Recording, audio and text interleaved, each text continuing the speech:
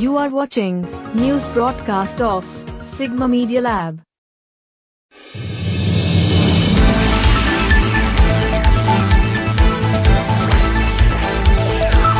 Bhubaneswar, the capital of Odisha. Jatni police have confirmed the recovery of a female student's body from the IIT Bhubaneswar campus following an apparent suicide on Tuesday night. The victim, identified as Mrs Kritika Raj, was a third-year BTech student from Delhi. While the precise cause of her death remains undetermined, initial investigations suggest that she may have been experiencing significant mental distress.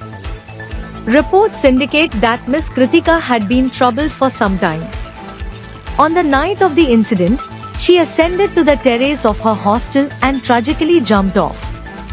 College officials have notified her family, and the body has been sent to Khordha hospital for further examination as investigations continue.